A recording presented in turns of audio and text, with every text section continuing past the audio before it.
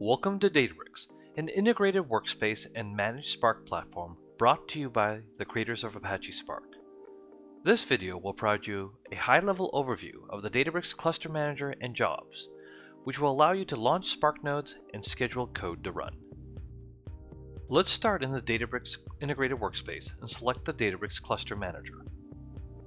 In the Databricks Cluster Manager, you can see the active and recently terminated clusters, whether created by yourself or other team members.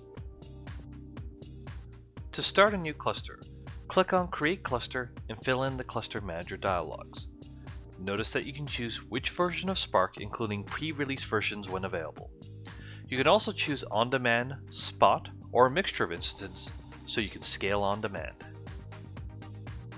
You can also choose memory optimized, as well as compute optimized instant types for your CPU-heavy tasks, such as training machine learning models.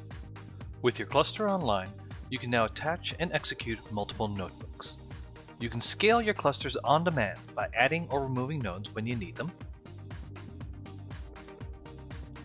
restart when you need to reset your clusters, or terminate clusters instead of leaving them idle to save money. With Databricks, you can transition from development to production in a matter of clicks by using the Databricks Jobs feature. For example, instead of rewriting your notebook, you can run it as a job. Start by selecting the notebook you would like to have scheduled.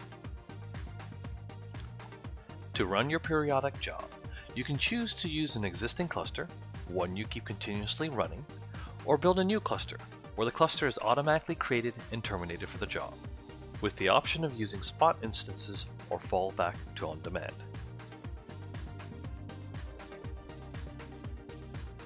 You can schedule this job in increments of minutes to months with your set start time. You can even specify this by cron syntax. As well, under Advanced Options, you can specify emails to receive alerts for different type of events. You can also specify the job timeout in minutes, as well as set the job's retry policy, the number of times to retry, and the wait times between the retries. With a few clicks, you have a scheduled job that provides easy access to the active and completed runs, including the output from the run in question.